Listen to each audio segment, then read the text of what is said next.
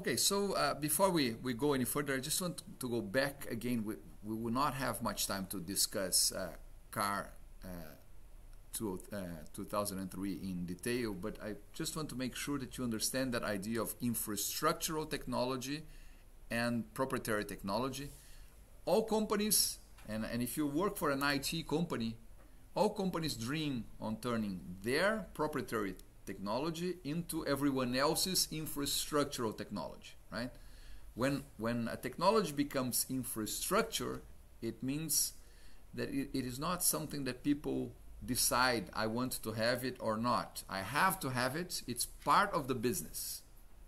And in that sense, those who develop proprietary technologies with the intention of hooking others or of locking in others to their technology.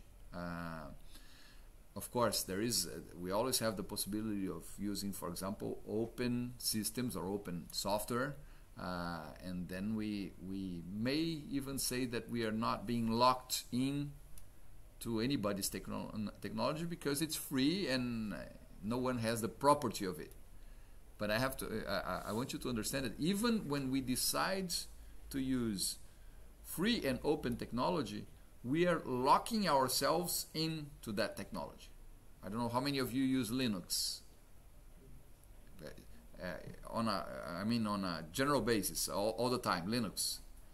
Okay, if by any chance at one moment you decide I don't think that Linux is the best alternative any longer, I want to move to, I don't know, some Apple operational system or even to Windows, you are locked in the sense that you spent a lot of time gaining expertise in that operational system, which you can only partially convert to another system. So I don't know if you understand me, but the time we put learning something makes us experts in that something and make it more difficult for us to choose something else later on. Because if we choose something else, it means that we will have to learn that something else, and that will cost us the time that we need to learn that. This is in fact even one easy way for you to understand why when we are at your age, and of course you have been exposed to some technology during your university studies, you have chosen to explore a little further some other technologies, and you start becoming experts on that. But while you're still not an expert on anything, you are not imprisoned to any of those technologies. After you become an expert on something, you are at the same time you are caught into their network, and it's difficult to get out. So we always have to think of this locking in that happens by the use of technology, and how difficult that will turn our switching to something different afterwards. Sometimes it's worth to not to commit totally to a specific technology, and to always have some level of understanding of the alternatives, so that if you need to push to the other side, you can do that more easily. Although when you try to do that, you're also losing the opportunity of becoming the real specialist on the technology that you know, right? So switching costs, and switching costs are not necessarily money, right? There are switching costs that involve time and knowledge cost. Developing the understanding of something different need to be thought of. And those guys who try to develop technology to become infrastructural to everyone else, they understand this concept of switching costs. They make it as easy as possible for you to opt for their technology, and they try to make it as difficult as possible for you to opt out of their technology in the future. Right? When I said that in the late 80s, Microsoft was not the main word processor, for example. I'm talking about word processor. Microsoft already had DOS, that was a prevailing operational system, but it was still far from becoming the applications leader for word processor, spreadsheets and presentations and things like that. But Bill Gates, having the view of the eagle and understanding these ideas of Nicholas Carr, of course, many years before Nicholas Carr even expressed them. In fact, it was Nicholas Carr who understood what Bill Gates was doing, right? He understood the only way I can be successful with Word is if I make it infrastructural to the rest of the world. How could he do that? Well, most of the competitors were still attached to the idea that they should be very strict with respect to their how do we call their rights, their it's not knowledge rights, it's copyrights. Okay, so many companies, whenever someone tried to they were trying to prevent against piracy, for example. You may think that Microsoft was always a little inefficient in their preventing piracy. The fact is that they were not inefficient, they were very efficient. They wanted piracy to happen. They didn't want us to think that piracy was cool, right? But they said, if you want to pay for it. If you don't want to pay, I still prefer that you use my software, that you use the competitor's software. So I will sort of pretend that I'm not seeing it. For quite some time, I had this impression in the early 90s that was Microsoft's attempt, to dominate the market and to create the infrastructure, the Microsoft infrastructure, by almost incentivizing piracy. But I could not say it loud without risking being prosecuted by Microsoft. Not that they were very interested in what a professor was doing in his class, right? At that stage, well, now I'm recording this, but at that stage we didn't even record anything, so whatever happened here, it was among us. But I remember that being careful about talking about this assumption I had that Microsoft was loose with respect to piracy because of their strategy of becoming infrastructure. I was careful because I didn't want them to sue me and say that I was telling, I was interpreting wrong whatever they were doing. But then in the 90s, Bill Gates wrote a book called I think it's The Road Ahead. The Road Ahead. Well, no. The Road Ahead, Bill Gates. Oh, how boring. I just wanted to go straight to it, and now it wants me to check if I am. Does it only, well, it's in French here, so my French is, I'll just assume that they just want to know I'm a human here, and not that I'm buying his book. I don't want to buy, and I don't think it's worth if I missed it.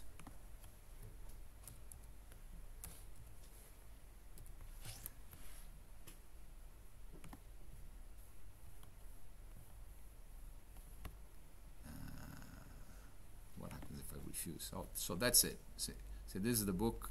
Let me show here in the recording also. This is the book, The Road Ahead. And in this book,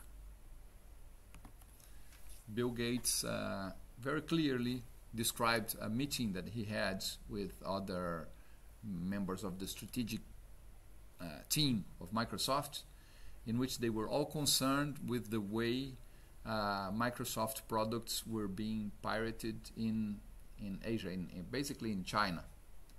And Bill Gates said, stop. We don't worry about that.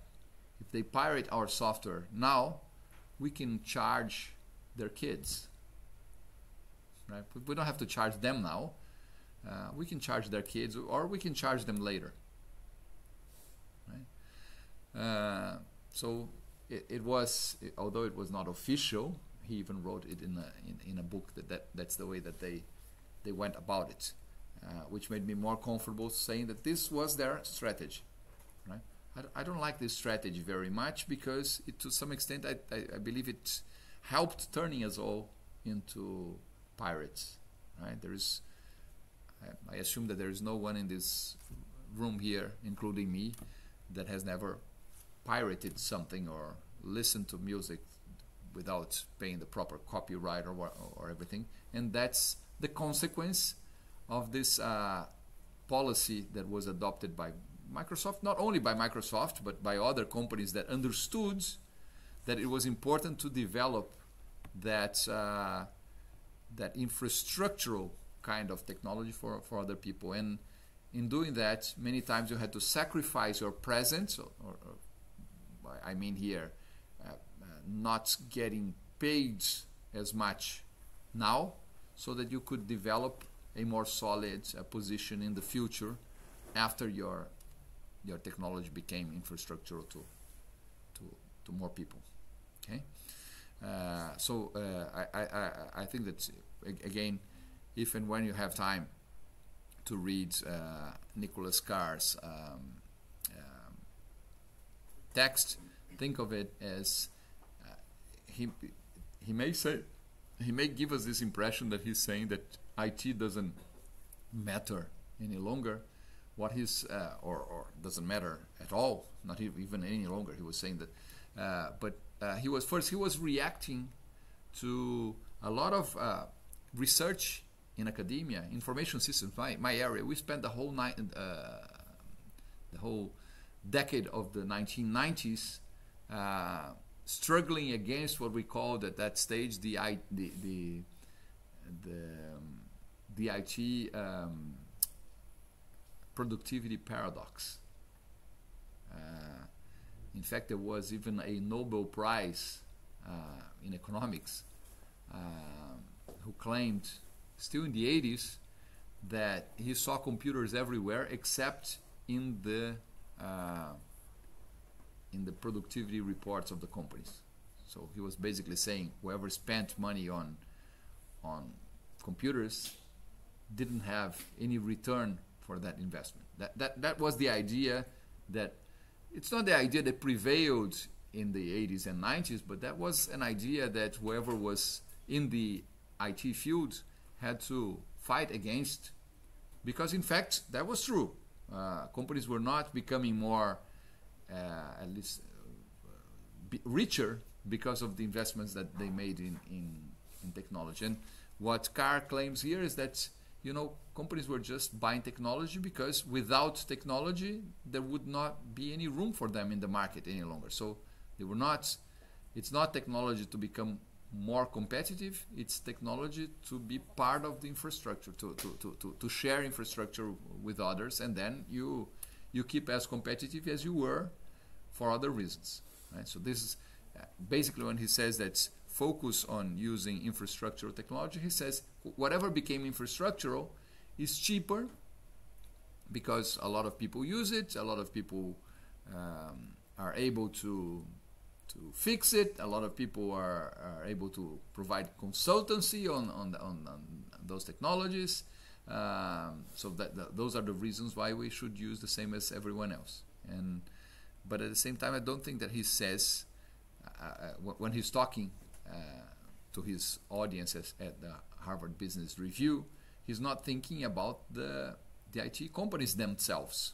So of course, if you work for Microsoft, or if you work for Google, or if you work for I don't know, Meta, or any of these companies, for them they are all going to focus on developing proprietary technology because it's proprietary for them, and they wish it to become infrastructure for the remaining of the market. All right. what I will do now is I will share then the link of this second paper here with you. Let me see. In fact, I have it already. Where is Henderson and Venkatraman? I will share it in our WhatsApp group.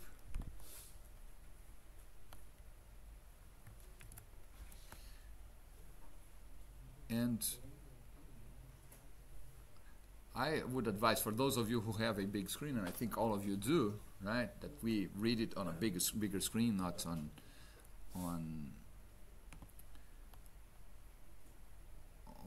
our phones.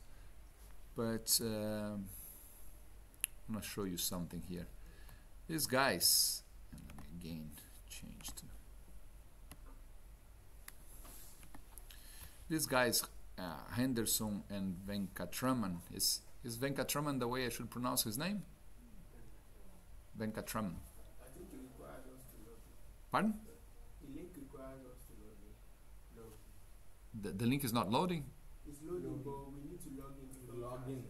Oh, because so I have, yeah, it's see, I didn't notice that this link is also inside the Moodle thing. So I'll give it to you in a different.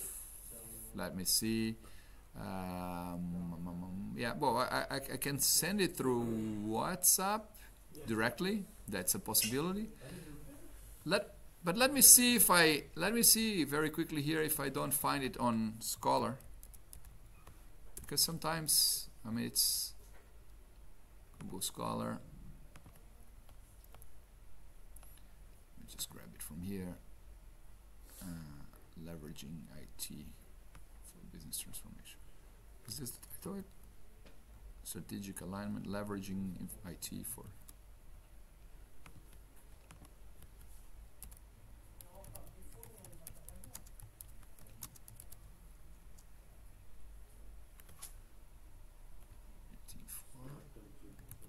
Leveraging IT and information technology for transforming organizations. Transforming organizations. Maybe I have to write information technology here.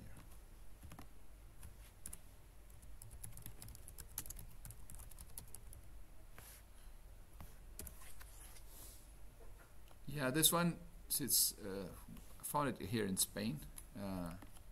Let's see if it's the same version. I think it is. Yep. So I'll send you another link.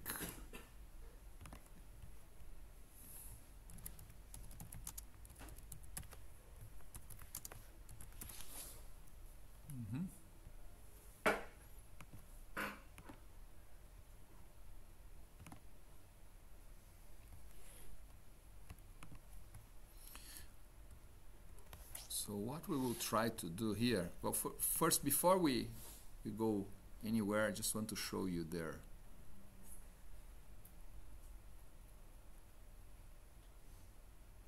model here. They have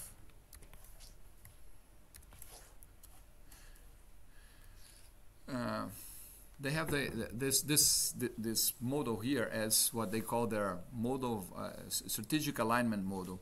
Basically, what we have on the, if we don't see any axis here, but think that you have a y-axis here and an x-axis here. In this y-axis, we have the upper part here is going to be the top management, whoever has the view of the eagle, and the part below here is let's say the ants view of the, so here more this part, the lower part more operational, upper part more strategic, okay? And then when we see here the x-axis, what we see to the left is the business part of the organization itself, and to the right it is the IT organization. What these guys, it's a pity that it presents up there on the screen, because if it presented a little lower here, I would be able to do a drawing. But in fact, I will do a drawing here, very here behind. I'll just do it here. Let's see if we have these four these boxes. So these guys here that are in that upper left corner, they are the, let's say, upper management business focus. So this is the CEO and other strategists, right? This guy here, let's say it's the upper, someone with a computer oriented vision here, but also that has strategic perspective. Maybe the CIO. You're familiar with those terms, right? CEO, CIO, Chief Executive Officer, Chief. And these are operational people here, business. And this is the IT people, right? Okay, what's that? All right. So they're going to show us here 4 different possibilities of strategizing this organization, thinking strategically the organization. The more typical one, and I'll have some of you read about, involve basically this guy here and this guy below. So it's a strategy that is thought here at the top by the CEO, and it affects the other areas. This area here, the CIO is left out. Many times it's because you may not even have a CIO in the organization. This is the more traditional view. But for now,